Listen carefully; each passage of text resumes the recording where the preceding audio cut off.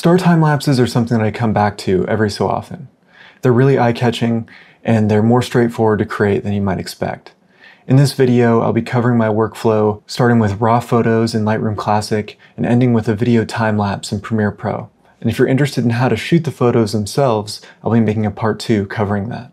So first things first, we've got to get all of our photos in Lightroom. What I've done beforehand is gone through the photos and picked out which ones I'm going to use for my time-lapse. That's going to be all these that are highlighted in red.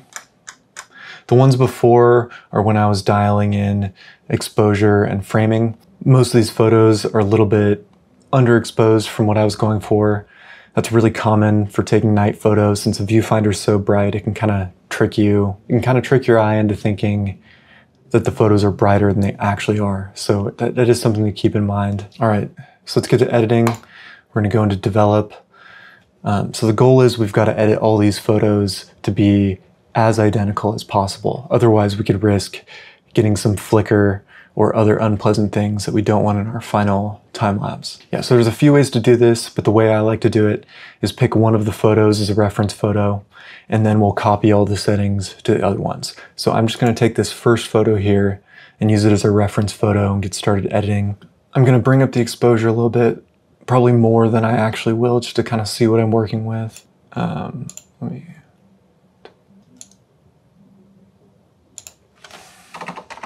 Okay, and the reason I'm manually setting the white balance is because I made a mistake when shooting these and forgot to put it on manual white balance. So it's an automatic white balance.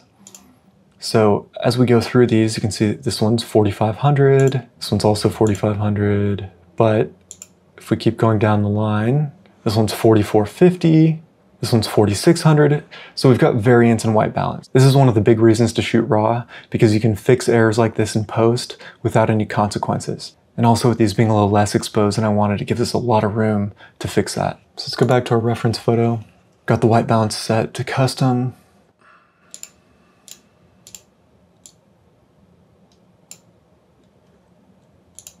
Let's see, I'm gonna enable clipping, just so I can kind of see where I'm at. Here, I don't really care if I'm losing data here. There's not any detail there anyway.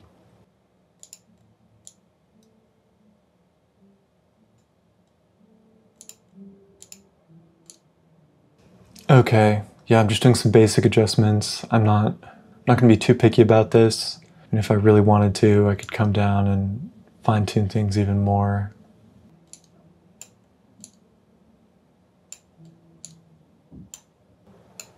Okay, so I've just come down to the tone curve. I've kind of repositioned the values a little bit because everything's really shifted to one end of the histogram up here.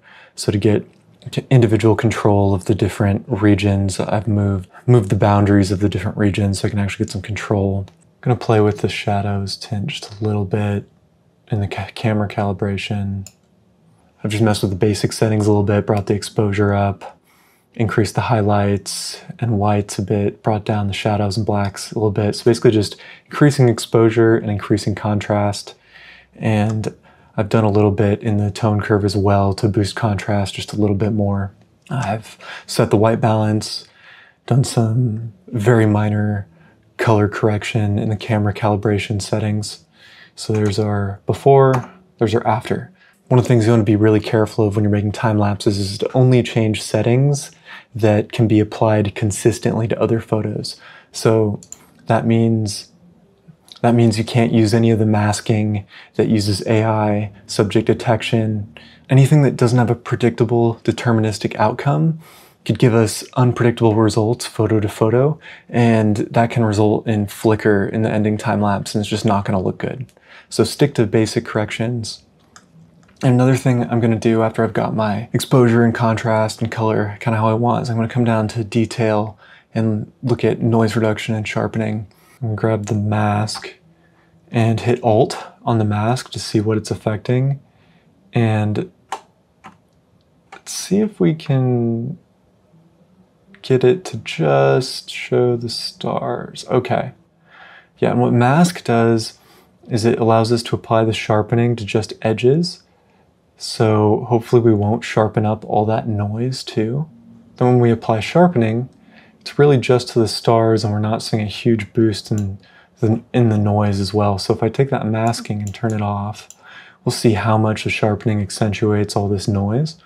But then if we bring our masking back up really high, we'll see how it's just the stars and not really so much of the noise. And then with noise reduction, like on the long exposures especially, absolutely want to reduce the color noise.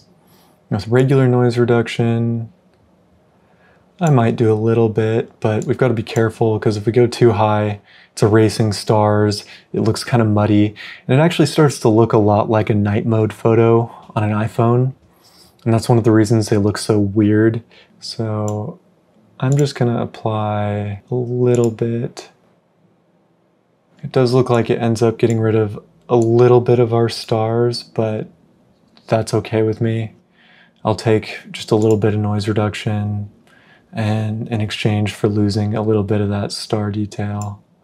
But I think it still got plenty of stars, so you'll just have to make that call. Okay, so now that we have that editing done, we can apply it to all of our other photos. There is a decision that we have to make before we bring it into Premiere. We're gonna take the whole photo, in this case 5472 by 3648. That's huge, 20 megapixels. 4K is about 8 megapixels.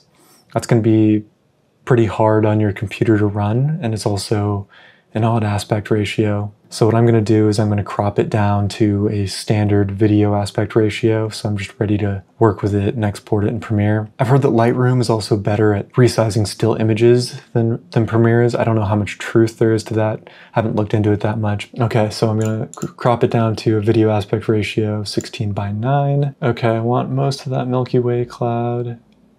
I want a little bit of this ridge here, so I'm gonna crop it like that. All right, so now it's time to apply it to all the other photos. I'm gonna right click on a reference photo, go to develop settings, copy settings. This is gonna come up just to be safe. I've recently started just selecting the ones that I need. I'm gonna copy that. Okay, then I'm gonna click on the second photo in our series here, go down to the last photo in our series, hold Shift, click, and now we have all our photos. Now we have all our photos except the first one selected that are going to be part of the time lapse. And I'm going to right click on that selection, develop settings, paste settings. This is going to take a second to actually apply. There we go. And it'll take even longer for the settings to actually propagate and show up in the previews. Now it's time to export all the photos. Click on the first one that we're going to include. I'm going to go all the way down to the end, hold Shift, click the last one. Oh, I was holding caps lock. Okay, let's go back to the first one. Now that one's selected, hold Shift. Okay, we've got all of our photos selected. Right click, export. When you're exporting it, you need to make sure that there's a sequence. It's going to start with 1. So every file is going to be Utah Night Sky 1, Utah Night Sky 2, Utah Night Sky 3. In file settings, I'm just going to do JPEG. You could do a lossless format if you wanted to. You could also resize to 1080p at this point if you wanted to make it easier on your computer. We have it in a different folder. We have a sequence that we're generating. We're doing JPEG, full quality, resizing to 4K dimensions, 3840 by 2160.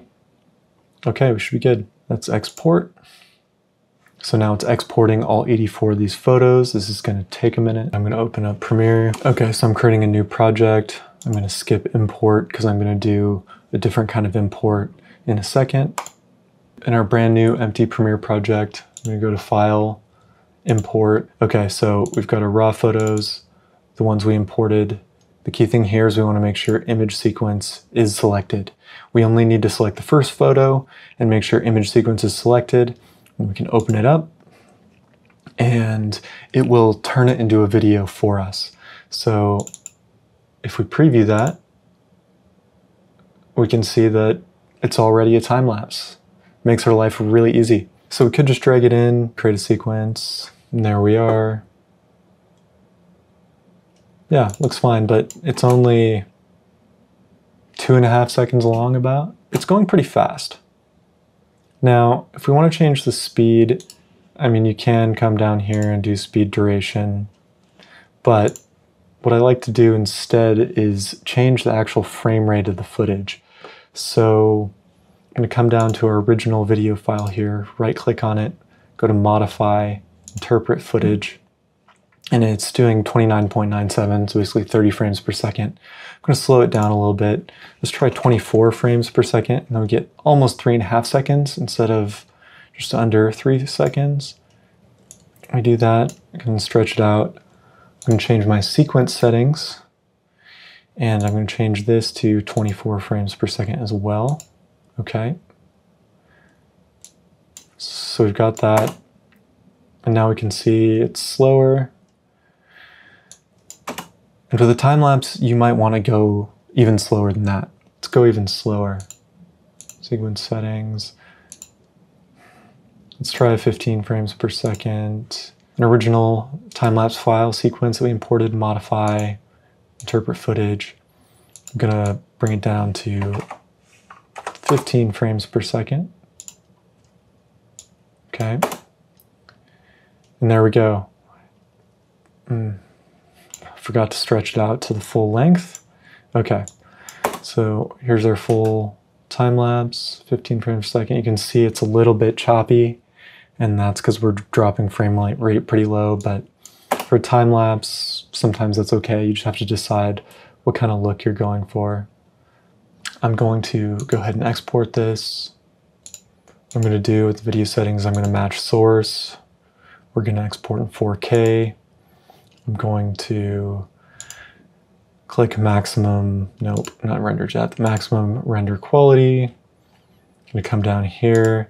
I'm going to turn it to 50 megabits per second. That's about what you'd want for a high quality YouTube video export. Now, if you wanted to, you could totally reduce the size to 1080 to make it easier to upload and share. That's just up to you. Don't have any sound, so I'm turning audio off. I'm going to export that. Here's our video, 15 FPS. I'll probably put these up on screen instead of just screen recording.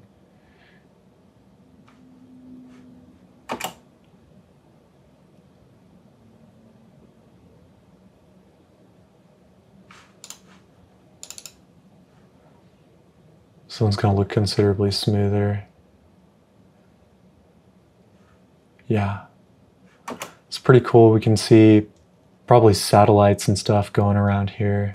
It was super dark, one of the darkest skies I've ever seen. Looks like we've got a hot pixel there. We could fix that, but I'm not going to bother right now. So that was pretty much my workflow for creating time lapses of the night sky. One thing I want to mention is if you're experiencing a lot of flicker on export, it might just be due to a bug with Lightroom. I experienced that earlier. It looks like this. I spent hours trying to figure out what was actually wrong and came down to just restarting Lightroom. Just something to note, this is kind of a new format I'm trying out. A little bit more casual, sharing photography workflows, tips and tricks. It would allow me to put out more content more often. So let me know what you think. If you want to see more of it, or if you don't, let me know in the comments. Thanks for watching. I'll see you next time.